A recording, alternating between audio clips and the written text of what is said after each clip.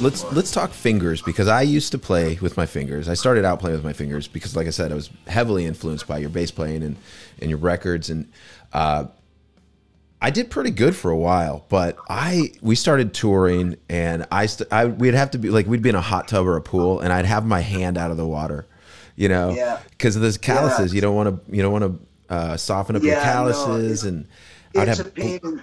Yeah, so I get blood blisters whenever we start practicing again. I always have to like practice to a point and then let the blood blisters heal and then go back to it. Yes, yes. I mean, that is very real. And when I started playing upright bass for a while, when I was doing Tumble Down. Oh, that's the callus builder. Oh my God, it is insane. And it's a different part of your finger that gets it too. It's the side of your finger.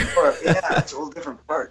Yeah. So what do you do? Like, what else do you do? Like, is that an issue for you still at this point in your career, or you pretty much know exactly how to get around this issue with your fingers and calluses? By now it's very instinctive for me because we did so many. I mean, it's like 30 years plus of doing that. So it's very instinctive. But, as I've gotten older, like many other people, I've had some tendon issues here and there.